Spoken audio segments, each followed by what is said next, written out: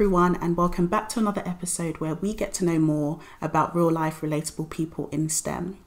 Now, last week we had on some bird experts who came with the cool facts in order to support their answers to the question, what is your favourite bird and why?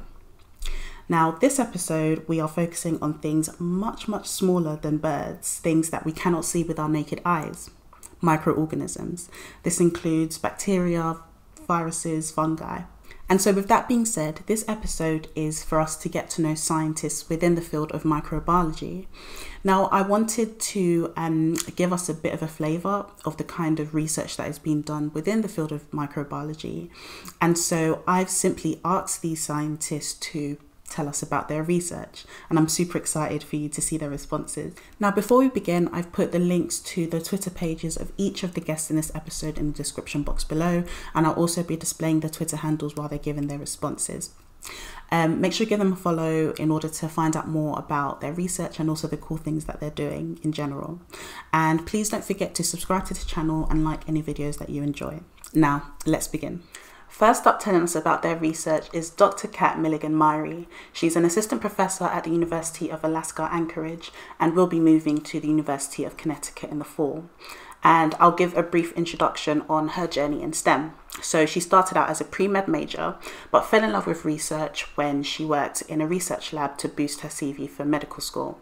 Once she started her PhD, she had her eye on an academic position from the start, as she wanted to be able to mentor native students like herself. In terms of her previous research over the years, she studied toxin production in a bacteria for 4 years as an undergrad student and a lab technician, then switched to studying parasites as a graduate student. Since she had studied pathogenic microbes that have the potential to make us sick, she switched to microbes that keep us healthy for her postdoc position. And now I will let Kat tell you more about her current research. Uvla Lotuk, hello. Uvana Atakan Napaktuk. I'm Dr. Kat Milligan-Myrie. Inupak Miaruna, I'm Inupak Kikikdagork Miaruna from Kotzebue, Alaska. I'm a microbiologist. That means that I study things that are so small that you need a microscope to be able to see them. These microbes are small, but they are mighty, and they are able to do things like help us, hosts who are thousands of times bigger than they are, develop from eggs to adults. I'm really interested in how these microbes have developed different relationships with their host. Now, nobody will let me grow humans in the research lab. So instead of studying humans, I study a little fish called three-spined stickleback. They're about this big, 2 to 3 inches big, and they are found in bodies of water all over the northern hemisphere. Each body of water, each lake, each stream, each ocean has a different pH and different salts and different chemicals, different light, different temperatures, and all of these affect the microbes that are in those bodies of water. So these fish have developed different relationships with their microbes. What I'm really interested in is how these different populations have different microbes, how they select for different microbes, and change those microbial communities. I'm also interested in how microbes from one community and one population may affect the fish in another community and another population. Finally, what I'm interested in is how these microbes help protect the host against pathogens. I do this a couple of different ways. One way is to make the fish germ-free. That means I take away all the microbes and then add back specific microbes to see how they help the fish develop. The other thing that I do is add back microbes and then determine whether that helps protect the host against pathogens or microbes that might cause disease. And the third way that I can study this is to disrupt those microbes with contaminants like crude oil or antibiotics, and then determine how that disruption of the microbiota affects fish from different populations and their ability to develop and protect those hosts against disease. That's my research. Firstly, can we just take a moment to appreciate Kat's awesome introduction in Inupak? I think that's such a beautiful language. Secondly, microbe-host interaction is really fascinating to learn about. It's so easy for us to associate microbes with being harmful and causing disease, but as Kat has so nicely explained to us, they can actually be really important for our health and development. Now on to the second scientist who will tell us about their research. We have Dr. Efra Rivera Serrano. Now, he was born and raised in Puerto Rico, raised by a single mother in a farm where they raised chickens, ducks and rabbits. Plus they would grow some crops such as beans and avocados, which was essentially how he paid partly for his education. He fell in love with nature and the forces that shape all things of life, and so decided to study biology and chemistry in college. He completed his undergrad education in Puerto Rico and then moved to the USA mainland shortly after for grad school. He holds a master's degree in cell biology and a PhD in virology, both from North Carolina State University. He completed 2 postdocs, both in the USA, and both focused on virus-host interactions. Currently, he works as a research associate at the University of North Carolina at Chapel Hill. And a random fact, Efra has 6 rescue dogs that have kept him sane somewhat along the way. Now, I'll hand over to Efra, who will fill us in more about his research. So I study viruses, which unfortunately do not have the best reputation nowadays, given the current pandemic. But I can assure you that viruses are really, really amazing. And there's so much that they can teach us about biology and about life in general if we just stop for a second and appreciate all the things that they have to do to their host in order for them to replicate. So viruses are obligate intracellular parasites, which means that they can only survive inside of a target host cell.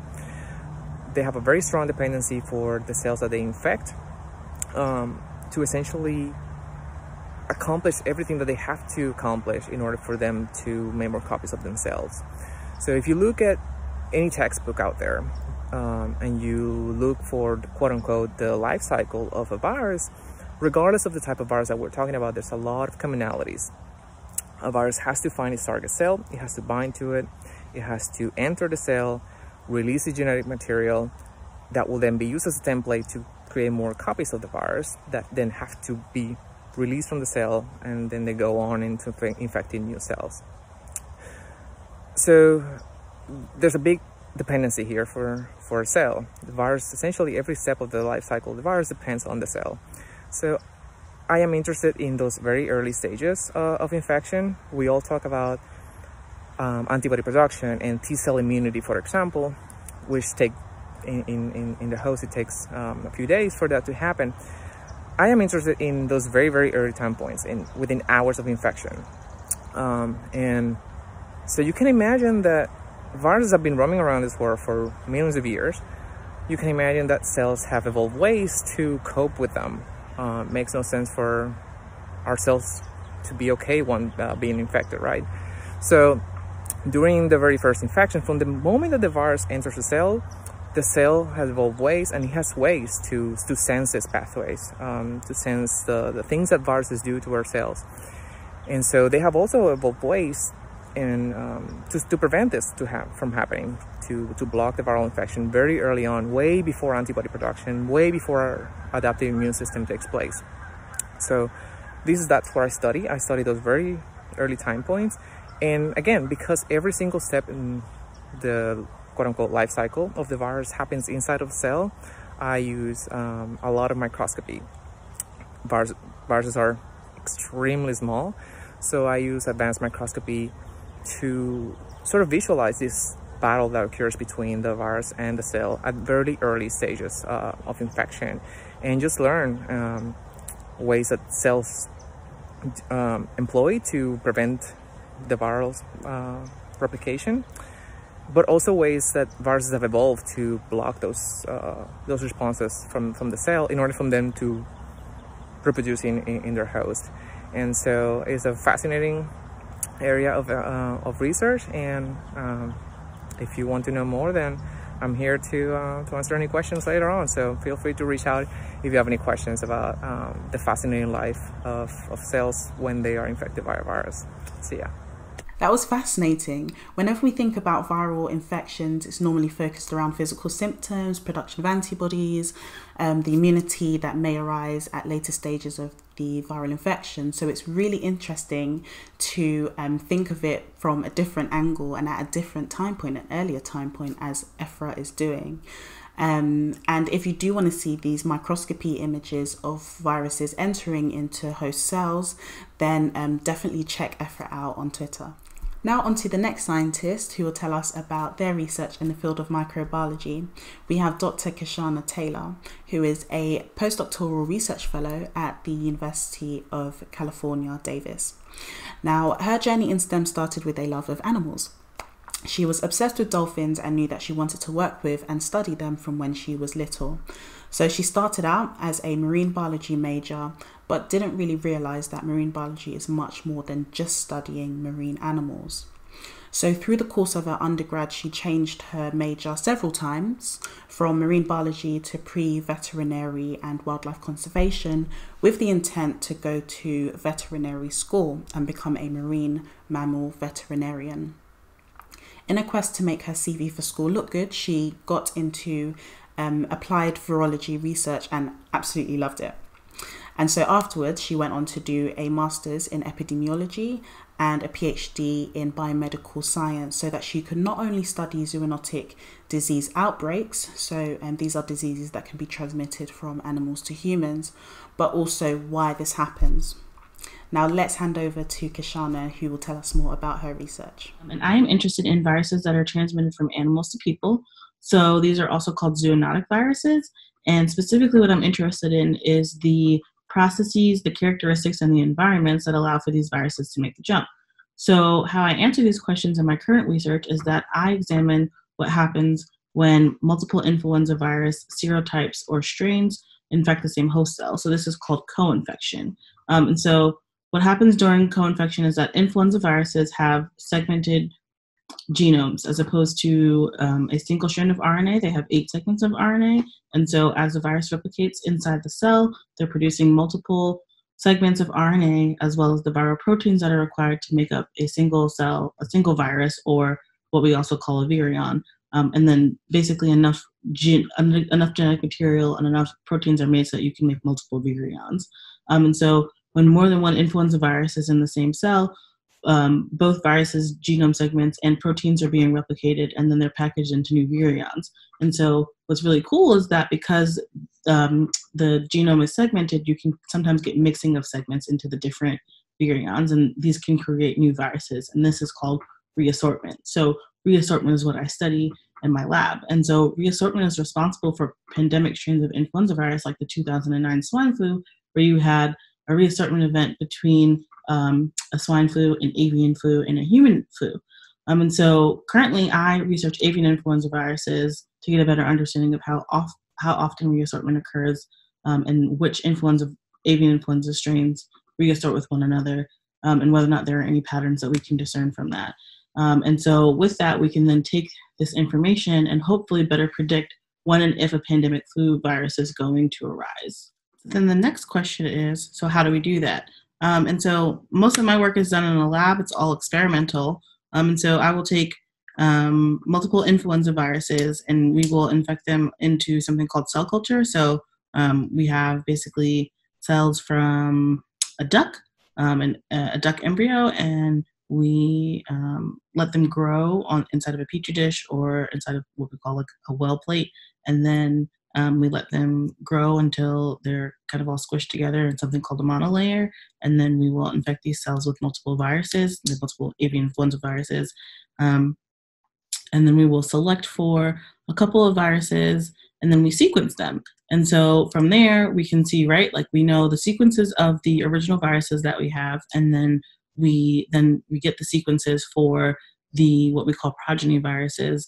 And then we can see how many of those viruses are reassortants. So how many of those are viruses with swapped or switched or mixed segments, and how many of those just look like the regular avian influenza viruses that we started out with. And from there, we can get an idea of, in general, over one cycle of replication, how many viruses created from the parent viruses, how many of those progeny viruses are actually reassortants, and that can kind of give us an idea of how often this phenomenon is occurring. Wow. Kishana's research is super fascinating, but also really important, especially at a time like this where we are currently in a pandemic. Many people are often confused by how viruses can jump from an animal to human, or how new viruses can be created.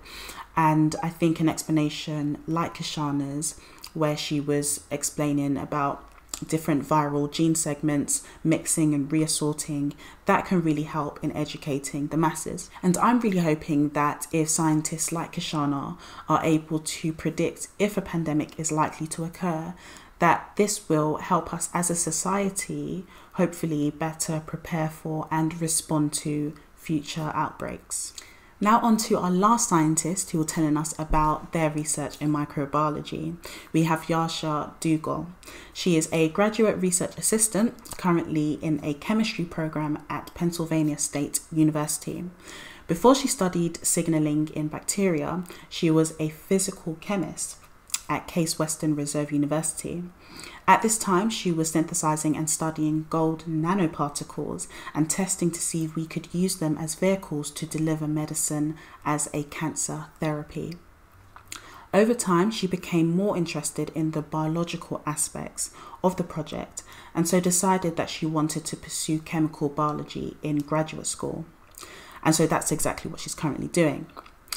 Her PhD has been an interesting journey, as she initially joined the chemistry program at Emory University and then moved with the lab to Penn State at the end of her second year. So if you have any questions about switching programs or moving universities during grad school, then Yasha is the person to get in contact with.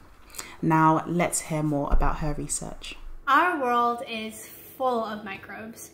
From deep sea vents to animals to plants on land, and even us as humans, we all rely on bacteria to help us process and digest food into more usable nutrients. But despite all the benefits, bacteria also wreak havoc in the form of diseases like meningitis or food poisoning, and more serious illnesses like tuberculosis and pneumonia. And our main arsenal against bacterial diseases is antibiotics. But bacteria, they are insanely clever. And some strains of bacteria have evolved over time to become resistant to a wide range of antibiotics. And so as a chemist, I'm interested in studying how we can manipulate the way that bacteria talk as an alternative to more traditional antibiotic therapies. And so bacteria, unlike you and I, they don't talk through words. They're not capable of sending each other texts. Instead, what they do is they use small molecules that allow them to sense each other and their environment. And in particular, I study a set of these small molecules that are known as cyclic nucleotides. Cyclic nucleotides are produced in the cell through the breakdown of small segments of RNA. And they're implicated in stress response, but we don't know the full extent of their roles in the cell. And so what I do is I use a wide range of biochemical tools to change the levels of cyclic nucleotides in the cell. And then I stress the bacteria in different ways, so like antibiotic stress or metal stress, and see how the bacteria responds. And what I've found so far is in E. coli, when I reduce the level of cyclic nucleotides, I actually see that the cells are more sensitive to antibiotics. And what I want to do next is study a wide range of bacteria from different backgrounds and see how the cyclic nucleotides are affecting their stress response. Because if we see the same trends that we see in E. coli, that means we can actually use the innate cellular machinery in the cells as a way to treat diseases that are currently difficult to treat because the bacteria are resistant to antibiotics. One of the things that I love most about science is innovation, and Yasha's research project demonstrates just that. For many years we've heard about antibiotic resistant bacteria, and so it's so interesting that we could potentially use bacteria's own cellular machinery in order to lower their resistance to antibiotics. And an important thing to note from Yasha's background is that if you want to work in the field of microbiology, you do not necessarily have to have a background in biology or microbiology. As Yasha has clearly shown, her expertise in chemistry has been incredibly useful in studying bacterial signaling. And so that concludes this episode where I have asked scientists within the field of microbiology to tell us about their research on the small stuff. I really hope you've enjoyed this as much as I did. And if you have any questions, feel free to get in touch with these wonderful scientists. I'm sure they'll be happy to answer any questions that you have. Please remember to subscribe to this channel for more content, and also like any videos that you have enjoyed, and I will see you very soon. Bye.